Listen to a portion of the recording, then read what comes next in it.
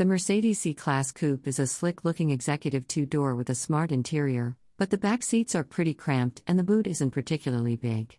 What's good? Elegant cabin, more comfortable than alternatives, lots of engines to choose from. What's not so good? Not much space in the back, alternatives have bigger boots, infotainment isn't the best around. The Mercedes C-Class Coupe is a stylish executive car with a wide range of engines and a slick interior with plenty of high-tech features.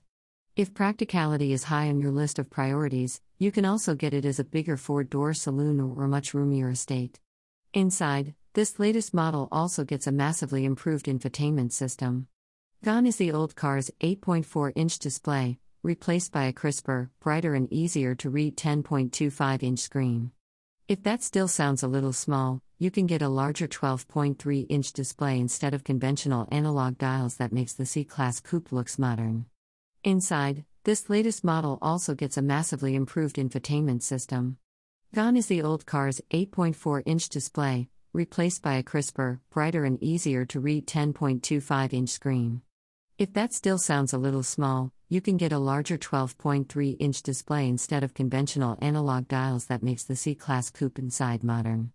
Look past these fancy displays and you'll spot plenty of smart glossy black trims, brushed aluminum and unvarnished wood that make the Mercedes C-Class Coupe's interior look every bit as fancy as its exterior.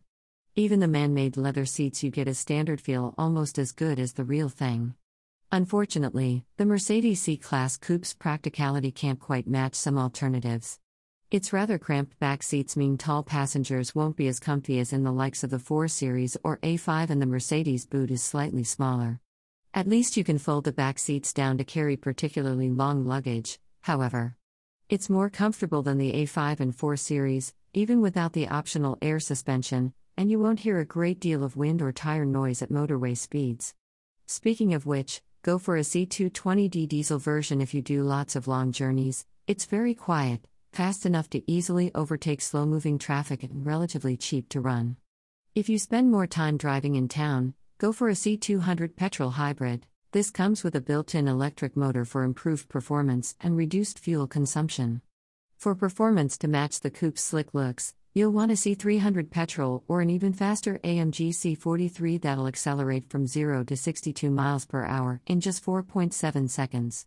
Whichever engine you choose, you get a smooth 9-speed automatic gearbox as standard, alongside plenty of high-tech safety features that'll help prevent avoidable accidents, including adaptive cruise control and automatic emergency braking. Together, these features help make the Mercedes C-Class Coupe very relaxing to drive, and a worthy alternative especially if comfort is your main focus. The most popular versions of the Mercedes C-Class Coupe are C200 AMG Line Edition Premium 2 Drams 9 G-Tronic, C220D AMG Line Edition Premium 2 Drams 9 G-Tronic, C300 AMG Line Night Ed Premium Plus 2 Drams 9 G-Tronic. There's loads of space and plenty of adjustment to help you get comfortable in the front seats, but the back seats feel slightly claustrophobic. You get a good variety of engines in the Mercedes C-Class Coupe, from a frugal 1.5-liter petrol to a twin-turbo V6, but whichever one you pick you'll find alternatives more fun to drive. The Mercedes C-Class Coupe looks and feels pretty plush inside, but add a few unpolished wood trims and things start to get very tasteful indeed. Sadly, they cost extra in entry-level cars.